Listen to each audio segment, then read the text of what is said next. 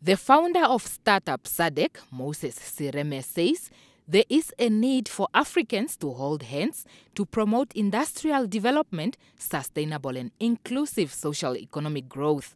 Sereme says with Africa being home to about 1.3 billion inhabitants, need to be able to develop its own technology teams to keep up with the outside world. He therefore urges African entrepreneurs to be more creative to solve ongoing economic challenges. You sit down and ask yourself, as an entrepreneur, where do we fit in that problem? Because an entrepreneur is somebody who looks at a problem and creates an opportunity out of the problem. So we realize that, okay, there's this traditional way of moving that we left behind, which is the rail.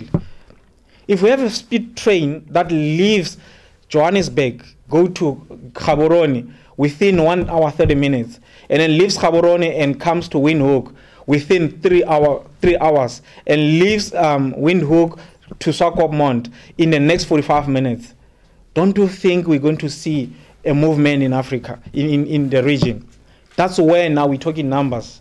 The Deputy Minister of Industrialization and Trade, Verna Sinimbo, says that it is time for Africans to embrace their business ideas going forward. Us coming here this morning is to come and put our pillars to make our Africa more stronger, because we believe that it's us to make it happen.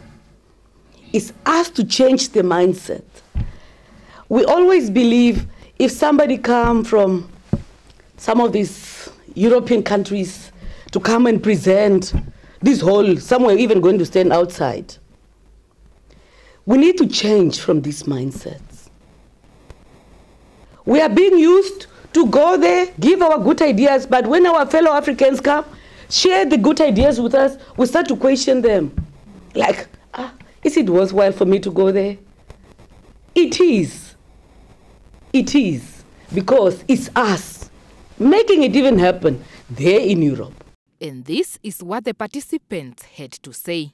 The challenges that I am facing as upcoming entrepreneur is doing a business alone. It's really a hard thing, and when it comes to clients, I really have to push it harder to walk door to door to look for clients. And finance, when it comes to machines, I don't have a bigger machine to do a lot of products or a lot of an amount per day. The challenge that I'm facing here, it's to get the products into the market. I really have the products in the workshop, but I can't access the market. I can't access the shelf. That's what is challenging right now.